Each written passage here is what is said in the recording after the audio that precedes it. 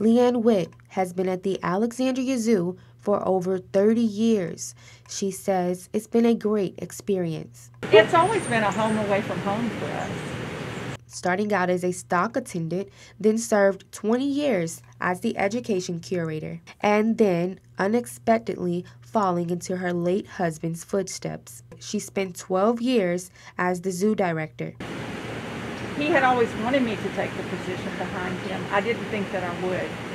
I didn't really feel like I could ever fill his shoes. But she didn't do it alone. And my staff. I couldn't have done any of this without my staff. I love working with each one of them.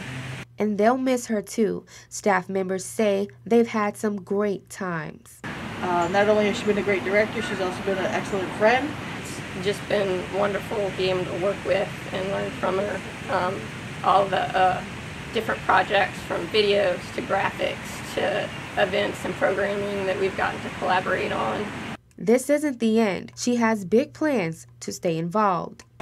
Being a volunteer, believe it or not, I would like to still be involved in events if we ever get to have any more. She says what she looks forward to the most is spending time with her family. Leanne's last day will be August 31st. Miranda Thomas, ABC 31 News, that works for you.